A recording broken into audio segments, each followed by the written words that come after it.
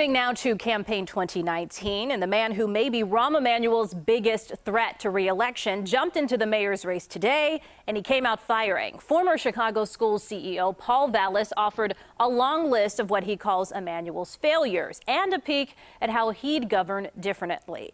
More now from CBS 2 political reporter Derrick Blakley. Paul Vallas says the 2019 election will be a referendum on both Rahm Emanuel's two-term tenure and the solutions that Vallas will propose. It'll be a referendum because I'm going to tell people what he could have done and what I'm going to do, which he failed to do. And he continues to fail to do. Under Mayor Richard Daley, Vallas served as Chicago's revenue director and budget director. And it was Daley who appointed him to lead Chicago schools from 1995 to 2001. He knows that I'm a threat because I balanced 10 consecutive budgets. I fully funded pensions. I've gotten 13 bond rating upgrades.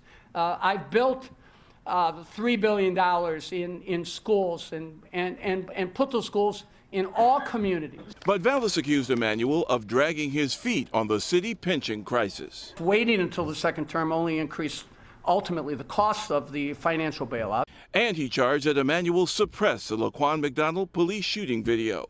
Emanuel said he never viewed the dash cam pictures before they were publicly released. So I believe if he hadn't seen the video, he should have, and I believe that he should have disclosed the video before the election, period. What's more, despite a heavy campaign war chest and the advantage of incumbency, Vallas says there's one disadvantage Emanuel simply can't overcome. People don't like the mayor. Sorry, they don't like you. You know, you're a bully, you intimidate people.